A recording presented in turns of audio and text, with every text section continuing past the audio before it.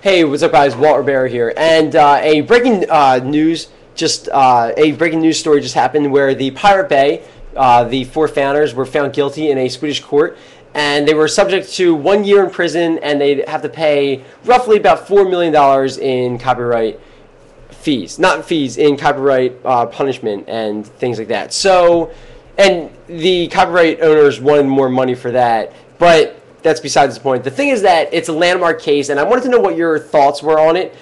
Just leave a comment below. It's a huge case for the music industry, and me as a musician and yourselves as viewers, I want to know what you all had to say. Is that the idea of using torrent sites? I think it could be where it's headed, right? That rather than squandering things like that, you have to look at new technologies and kind of embrace that. So I wanted to know what your thoughts were on that. And you could very well say that iTunes is the legal torrent, right? So whereas iTunes is the aggregator and you buy stuff through other servers, which is hosted on their server, that's what the Pirate Bay did. But it was more of a community thing. So I think that the idea of seekers, leechers, and all that stuff was kind of an interesting, I think, business model, right? If they had made it a business model. And I don't know. I mean, in this world of copyright and Creative Commons and different things like that, I don't really know what to think of it.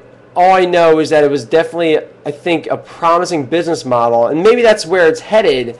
But in this open community where things are downloaded for free and they're sent out and things go viral, I just want to know what your thoughts were on it all. Just so feel free to check it out and more videos. So don't forget to subscribe, rate, and comment. And you can also hit me up on Twitter at Walt Ribeiro, and you know, we'll just talk about it in public. So I hope everyone's well, and I'm very interested to hear what you have to say.